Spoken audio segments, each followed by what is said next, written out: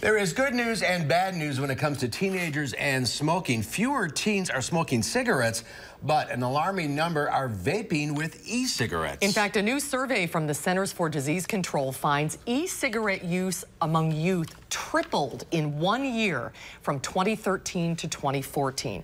Ryan Sheahan from the Tobacco-Free Columbia-Dane County Coalition is with us. Welcome to Live at 5, Ryan. Hi, Ryan. Thanks for having me, guys. So what do you think is responsible for that dramatic increase? Are teenagers under the impression that e-cigarettes are safer than real cigarettes, and are they? That could be the case. One of the reasons I think is that the FDA has no regulations on e-cigarettes, and so there are no restrictions on the flavoring within e-cigarettes where they can be advertised. And so I think youth are getting the impression that they may be safer than regular cigarettes. When you are able to advertise anywhere and everywhere and have thousands of flavors like berry and bubblegum, I think youth are really attracted to that sort of thing. And they're advertised as, well, you know, it's just vapor, but there's chemicals in that byproduct. Yeah, it's really not just vapor. You know, the term vapor really sort of implies just a harmless water sort of vapor. It's really an aerosol that has ultrafine particles, some heavy metals. There may be some formaldehyde in there.